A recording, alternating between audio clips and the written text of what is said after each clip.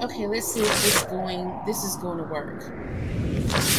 I tried the Loom desktop program back in March and it didn't work for me. Now it is today and we're on version 16.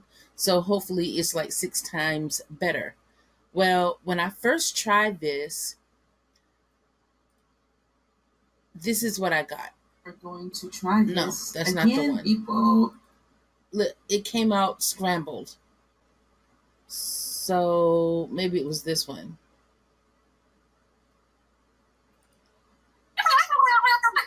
Okay.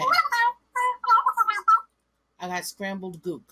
So it is, hopefully, it is better now. But what I had to do was I had to choose the Loom setting. And this is what the desktop version looks like when you start it up. When I first tried it back in March, it would not give me this setting to choose which monitor. I only had 2 monitors back then, so it was like I can't use this because it doesn't work for me.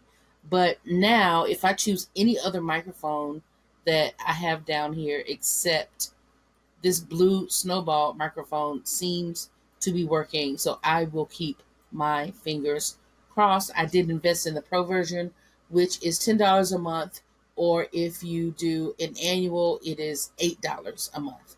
So I did the annual plan. I really love Loom. I have over 250 videos right now in my library.